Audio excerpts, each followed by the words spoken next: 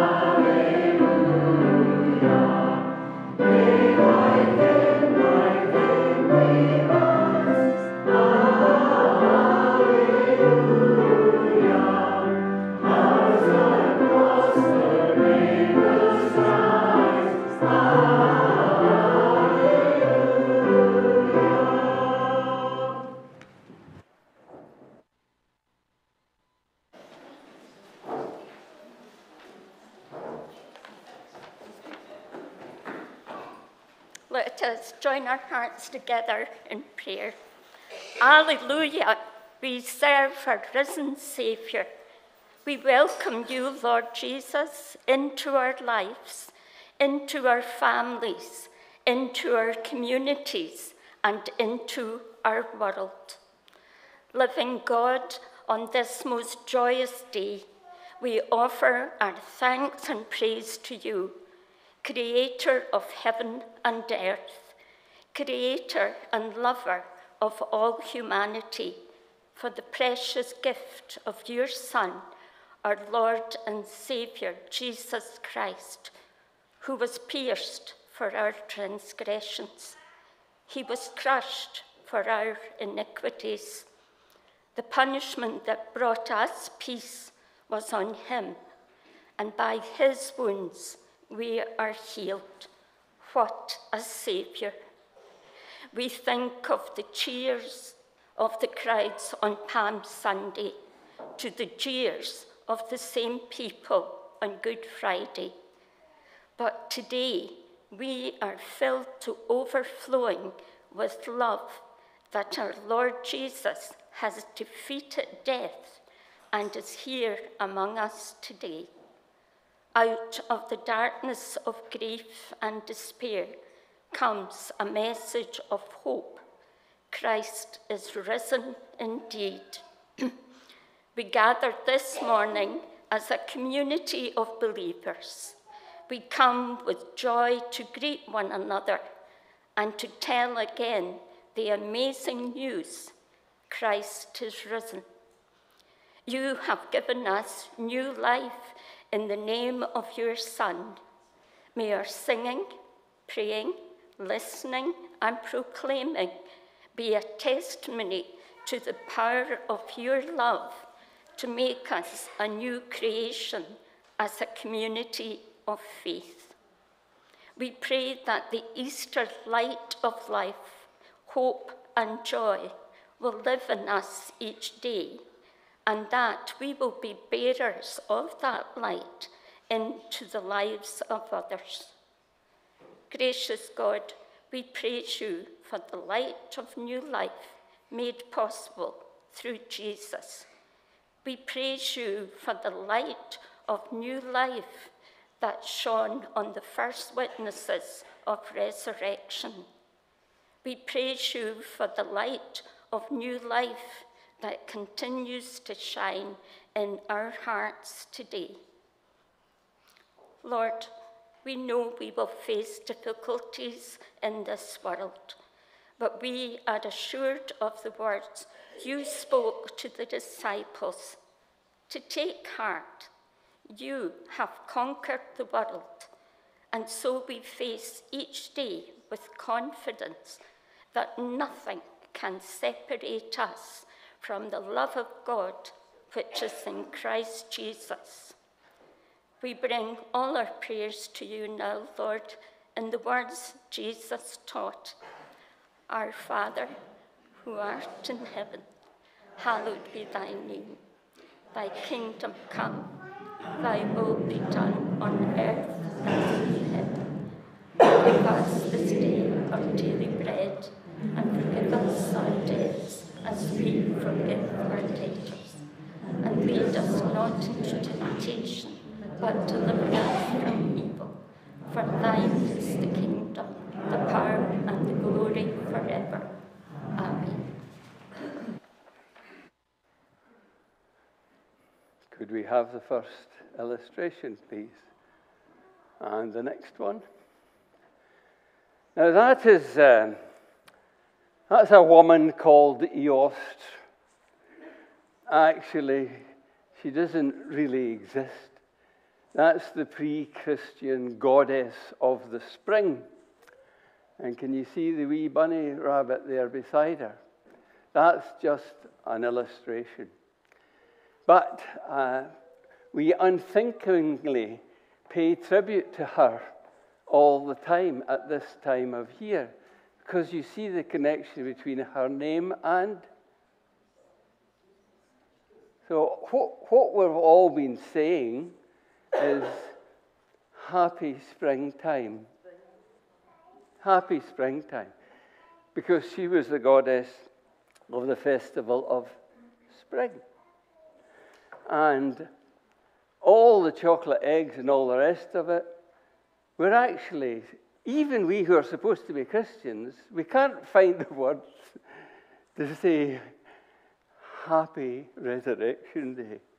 What a mouthful that is, eh? We say Happy Easter. All the shops are full of stuff. It's even on the television news from time to time. Easter. And that's what it's about. It's about her. And the background is the non-Christian Spring Festival, which goes back, it goes back 600 years before Jesus.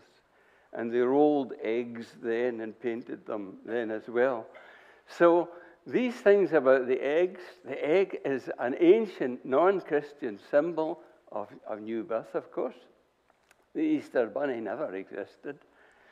And people like to have a festival of the springtime, which you can understand. But we never ever changed the name. And what we should be celebrating is the festival of Jesus' resurrection. That's the words we should be using And that's what should be on all our literature and the publicity. That's all the greetings.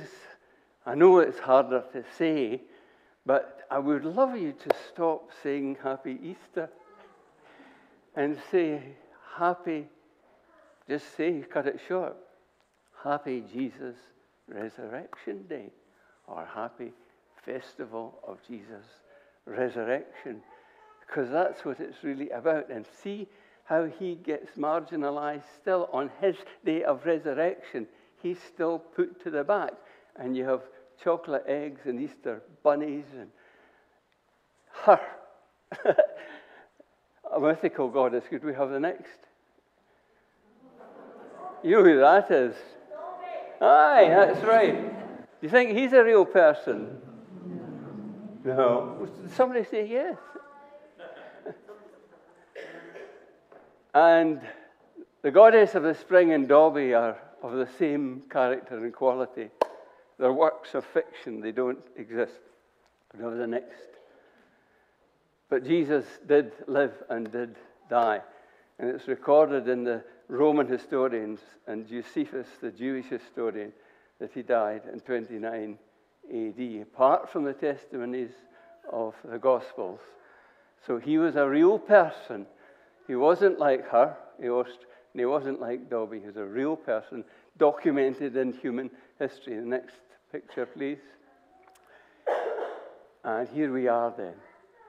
He lived in history. We exist today to witness to his resurrection. And that's one of the illustrations, a photograph of an empty tomb. And our great calling and witness is the resurrection of Jesus, our Savior. I think John is coming to do the intimation.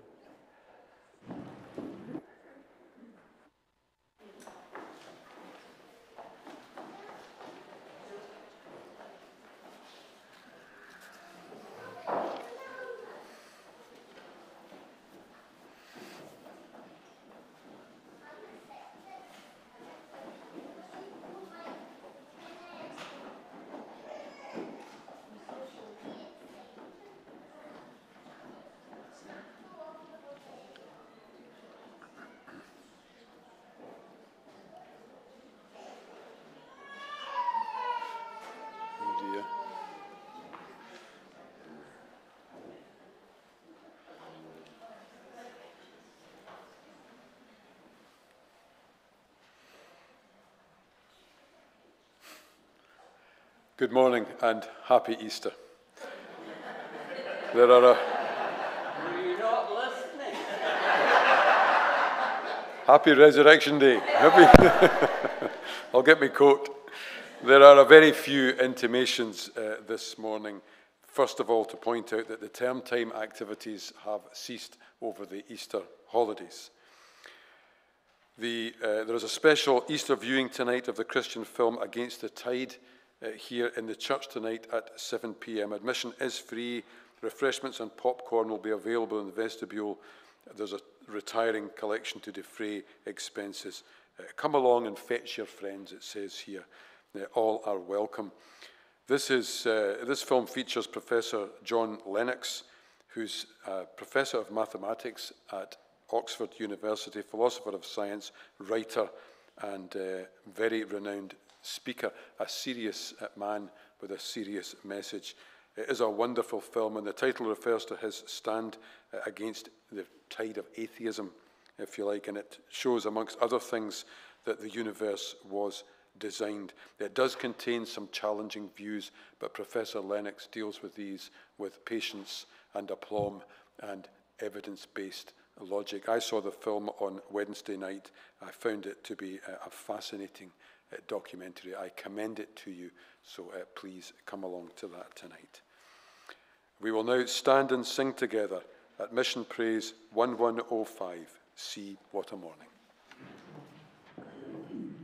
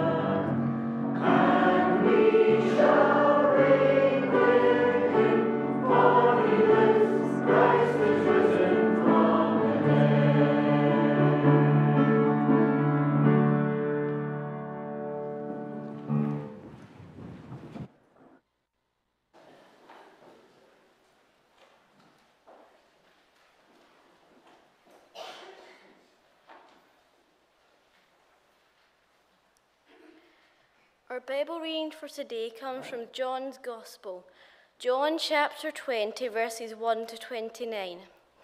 Early on the first day of the week, while it was still dark, Mary Magdalene went to the tomb and saw that the stone had been removed from the entrance. So she came running to Simon Peter and the other disciple, the one Jesus loved, and said to him, "They have taken the Lord out of the tomb, and we don't know where they have put him." So Peter and the other disciple started for the tomb. Both were running, but the other disciple outran Peter and reached the tomb first. He bent over and looked in at the strips of linen lying there, but did not go in. Then Simon Peter came along behind him and went straight into the tomb. He saw the strips of linen lying there, as well as the cloth that had been wrapped around Jesus' head.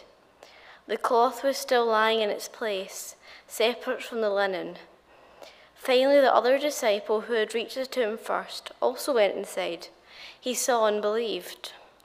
They still did not understand from Scripture that Jesus had rise from the dead.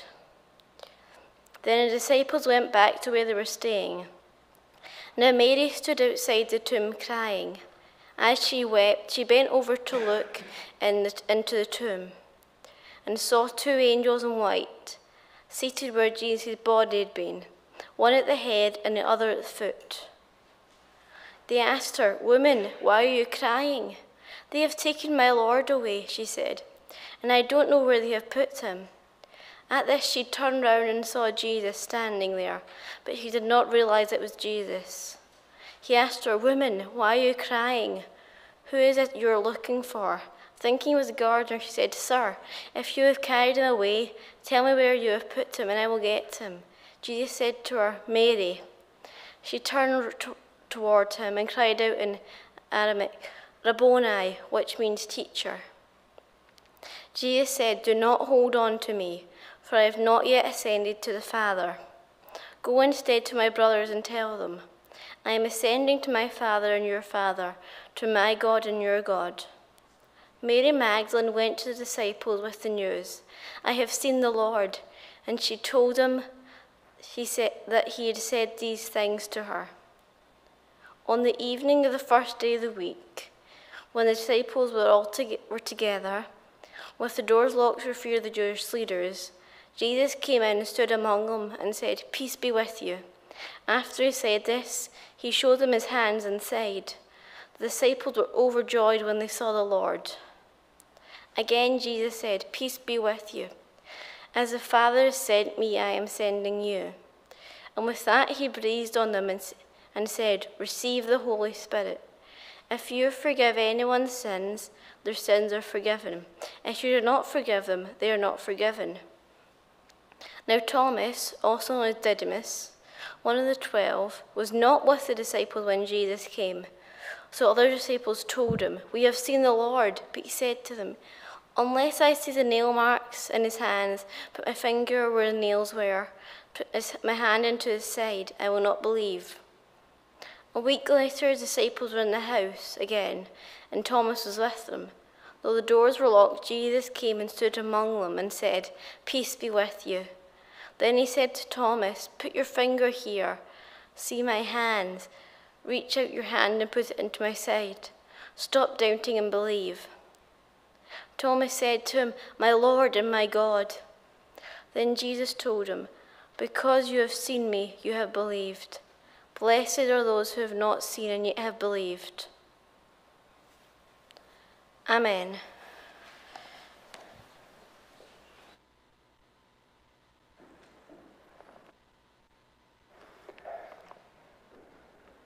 Let us pray. On this day of your resurrection, Lord Jesus, we worship, praise, and bless you from our hearts. We thank you that your kingdom is not of this world, non-violent, above the fray of politics and wars, battles and conflicts, eternal and blessed. We pray for your kingdom to come on earth as it is in heaven. We rejoice with all who acknowledge your resurrection throughout the world, and we pray for those who suffer for doing so in North Korea, China mainland, and Hong Kong. We pray for the members, men, women, and children of the persecuted churches of Africa, Cameroon, Mauritania, northern Nigeria, Burkina Faso, Mali, Chad, Sudan, Congo, Mozambique, and throughout the continent. We pray for the harassed Christians of Pakistan and India, for those wrongfully imprisoned, some for years without trial. We pray for the Christians of the Middle East and of the Holy Land, forced from their homes and livelihoods, who have emigrated for safety's sake and a better life. We pray for those who remain in the Holy Land, guarding the sacred spaces, witnessing for Jesus, keeping his peace. We pray, O Lord, for the lost souls of our own nation and people, for the failing Christian leadership of the land, for many church members of little faith, confidence, belief, and hope, some even who are among us here today. Strengthen, increase, and empower your faithful remnant, O Lord, we pray, and include us among them. And against all the odds, bring revival to New Farm Loch, for we pray for every soul in every home, on every street. Dear Lord, on this very special anniversary, we pray for our own nearest and dearest, be they near or far. We remember long departed loved ones. And we pray for those who we know are unwell and in pain in body, mind, soul, and spirit.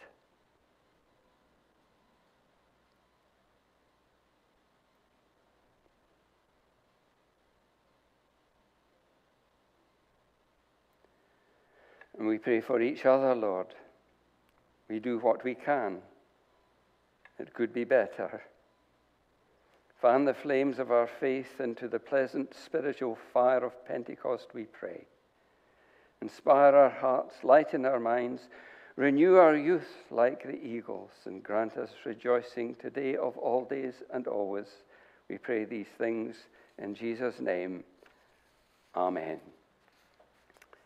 Now let's sing, Now is Christ risen from the dead.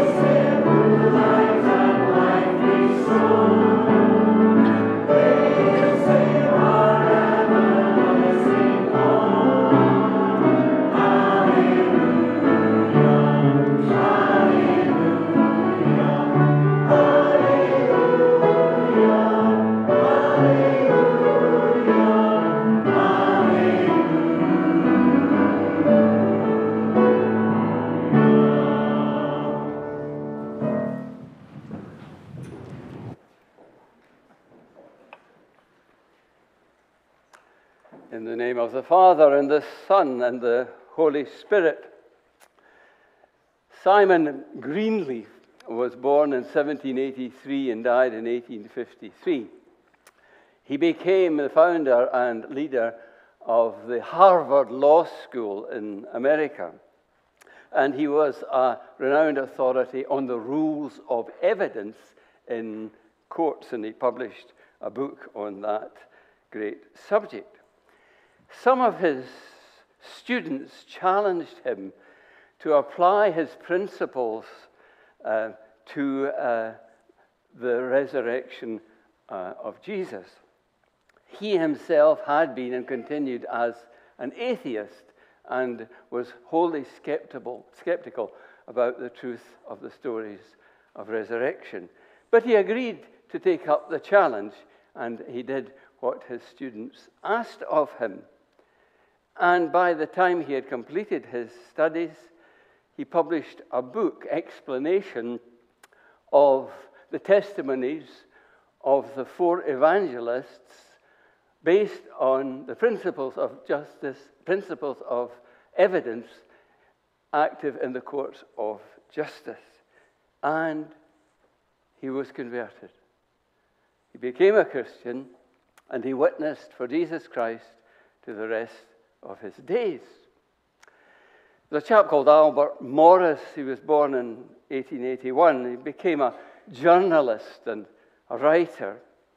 And he was agnostic, and he was skeptical about Christianity, and especially about the resurrection. And he decided he would write an article to be published which ended the whole story at Jesus' death and showed that the resurrection was false. He also did the studies, and he also changed his mind completely. And he was converted and became a Christian. And he published a book under a pseudonym, and you'll know this book, some of you, Frank Morrison, Who Rolled the Stone Away. That's him. Now, not many of us meet the risen Jesus Christ like St. Paul did, Saul of Tarsus was. And we are obliged in this day and age of ours to give evidence as much as we can, explanation for what we believe about Jesus, that he rose from the dead. And we are told that you have to prove it in a laboratory. You have to prove it scientifically, or else we don't want to believe it, and we're not going to. But Christian testimony has the status of legal testimony in a court of law. And legal testimony in a court of law is extraordinarily powerful because it provides evidence for the conviction of people for crimes, or it absolves them and lets them go home. And some of the sentences are long, long prisons, and still in some countries, a death sentence. So legal testimony is a very powerful thing in our society. And it's based on evidence toward proof. And Christian testimony about Jesus Christ has that quality and has that status. We don't all live in laboratories anyway. We don't wear white coats. We don't have wee machines we're working on. I'm not belittling it. It's just that there is another dimension to evidence and proof. And we can claim the status of legal testimony. And some people, as Christians, know that for sure, because they're in court for being Christians in some places in the land. There's another aspect also. The whole academic enterprise of the social sciences. We know them as sociology and psychology, historical studies. There's all sorts of them. They are always producing reports and explanations and data about things visible and active in the human community all over the world. And it's held to be academically respectable. And there's courses in all the universities. And government is based on all the data that these people produce. And here, we as Christians can produce our social evidence for our faith. We can provide the data of 2,000 years of good works, of contributions to humanity. And so, we don't live in laboratories. We can't prove in a laboratory that Jesus rose from the dead. But that's not to belittle our witness, because we can testify legally that Jesus is risen from the dead. And we can show in all the data of the best of Christianity throughout 2,000 years that it works and that it is good for humanity. What was it then that changed Simon Greenleaf and Frank Morrison, as they became, into believers? Well, the standard answer to this is, first of all, that Jesus actually did die. Because there was a story and a rumor that he didn't actually die. He fainted, and in the cold air of the tomb, he revived. But when we read in John 19:33-34, it says, they came to him and he was already dead, and one of the soldiers thrust a spear into the side of his body, and out came water and blood. And according to medical reports, that's the pleural fluid in the lung and the blood coming out the right ventricle of the heart in that order. A sign and symptom and evidence of a body already dead. The grave, of course, was empty. Now, the Jewish leaders knew where it was, they knew who owned it, and they could get in touch with him. They never ever came to the grave to get the body of Jesus they didn't believe was resurrected, get it and drag it through the streets back to the temple steps, put it on the temple steps and say, well, there you are. There's your risen Messiah. There he is. They never did that. They could have done if it had been so as they would have wished. There's a story that the disciples stole the body out of the grave and hid him and reburied him. In fact, it's in Matthew's Gospel.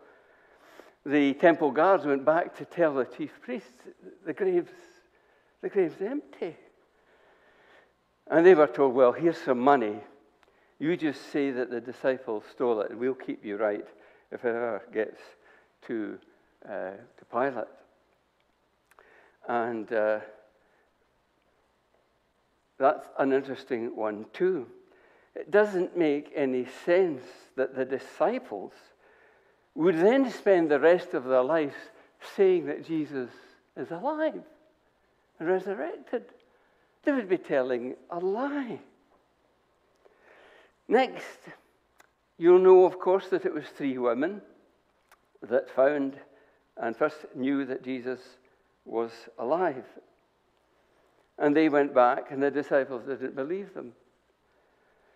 And you wouldn't found a faith on that because women at that time did not have a legal status to make a testimony about anything.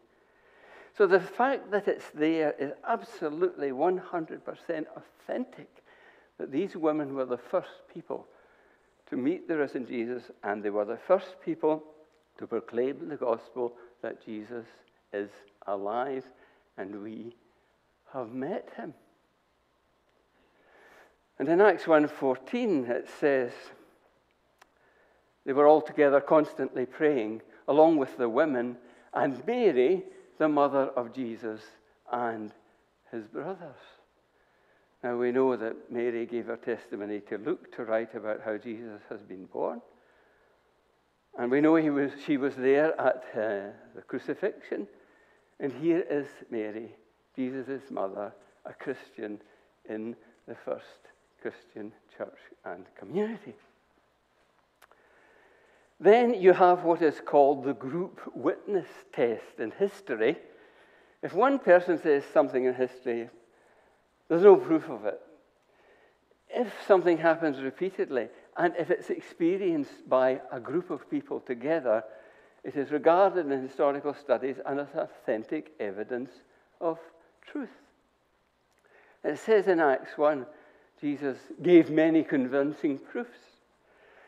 But Paul is the man who explains it very clearly in 1 Corinthians 15:6. Jesus appeared, first of all, to Peter and to the 12. and to 500 all, and then to James and to the apostles, and latterly, abnormally, to me. He meant by that he was a co-opted apostle. He had not been one of the original 12. And Peter says in Acts 10:39, we saw it all. We saw it all. And they killed him by hanging him on a tree, and he rose again, and we have met him. He did not appear to everybody. He appeared to those who were called to witness. And that's us. And we are called to witness to Jesus' resurrection. Well, there's lots of fiction. We're surrounded by it every day. Think of all the characters of contemporary fiction. You've got Superman and Wonder Woman, Spider-Man, James Bond, haven't you? You've got Harry Potter and Hermione and Kismet Everdeen and Layla and all of these people. None of them will ever found a living faith in people's hearts that lasts for centuries and millennia. Not even the ancient Greek gods and goddesses survived their heroes, Hercules, Odysseus, all the rest of it, and her that we saw earlier too. So it's all very true, and it's all very strong, and it's all authentic. And we don't need to be blackmailed into being quiet and silent and embarrassed to believe that Jesus is risen from the dead. Now, plenty of academics and the university's teaching ministers over the years have not believed that Jesus rose from the dead. When I was at college, I just got there, we were told when you go into your second year, you'll get Ronald Gregor Smith, the professor of theology, and his opening remarks in his first lecture are, the bones of the man Jesus are rotting somewhere in Palestine. And I was kind of dreading this. How would I cope with this? And that summer, before I was due to go into my second year, he died suddenly. He was only in his 50s. And I breathed a sigh of relief for myself, selfishly, or spiritually maybe. And another person was given that job who didn't have such extreme views. And we know there are church leaders who don't really believe that Jesus rose from the dead. It was a vision. They had psychological, it was. One of them was John Shelby Spong. He was another of these Anglican bishops who didn't believe anything. He died in 2021. And he said, oh no, it couldn't possibly be a physical resurrection. There was an interesting letter in the Herald on the 19th of March from a chap called Ken Mackay. I am a lifelong atheist, but I am from a religious family. I lost my sister recently to cancer, and I saw what a comfort and solace her faith and her prayers and her belief in her resurrection were to her. And though I couldn't share it, I commended her for it. And he wrote a letter to the Herald about that. So, the new atheist Christopher Hitchens, the arrogance of these people. He said, religion is outmoded. It doesn't offer any explanations for anything relevant now. In fact, all it's doing is holding us back. So now I ask you to consider what abandoning Christianity has done to this country of ours. What do you see around you? People, large numbers of people unwell. 2 million after COVID not going back to work. 3/4 apparently saying they have mental health problems. Some undoubtedly will have. There's a lack of morale in the country, a lack of purpose. People are depressed, and children in schools are anxious. There's a petty lawlessness now, and the police are not even bothering to arrest people. What has become of this once Christian country? You'd say that society and marriage has fallen apart. That's what happens when you take Christianity out of a whole nation, culture, and people and hemisphere, because all over the West. And now we're afraid, because against all the odds, Russia has risen up again. And Putin, lawless, sinful man that he is, uses and exploits Greek Orthodox Christianity to bolster his political message and himself. And his patriarch Kirill, who supports him, he is expanding the influence of the Russian Orthodox Church throughout different countries in the world, including Africa, in a deliberate attempt to take on the residual Christianity of the West and of colonialism in Africa. That is what is happening. And so, where do we stand in all of this? Well, we have to stand with the resurrection of Jesus Christ. We have the calling to stand up against this in two ways. The two things, the proof and the data. The proof is the testimony that Jesus Christ is alive, the gospel that we proclaim. That is what we must stand up for. That is the first commandment in the Scriptures. And the second is we provide the humanity, the good works, anything and everything that we may do that will be a blessing and help to our fellow human beings wherever we are set. So there is our proofs of the resurrection.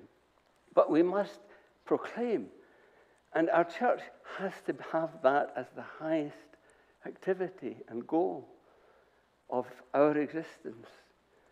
And we must serve our fellow human beings as best as we can. And in that way, we fulfill providing the evidence and the proofs in this day and age that Jesus Christ, our Lord, is indeed risen from the dead. Now let's close this service then with the great hymn, Thine Be the Glory.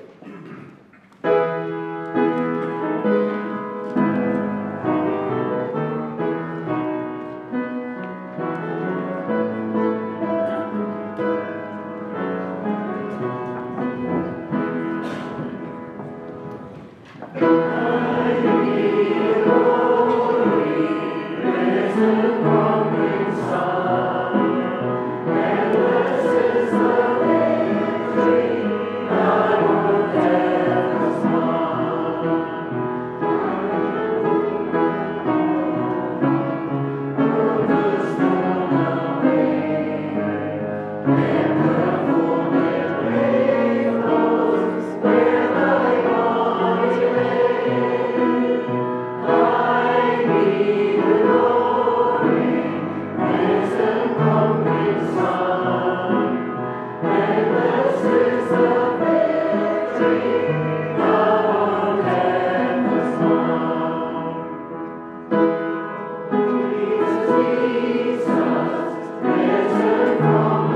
tomb.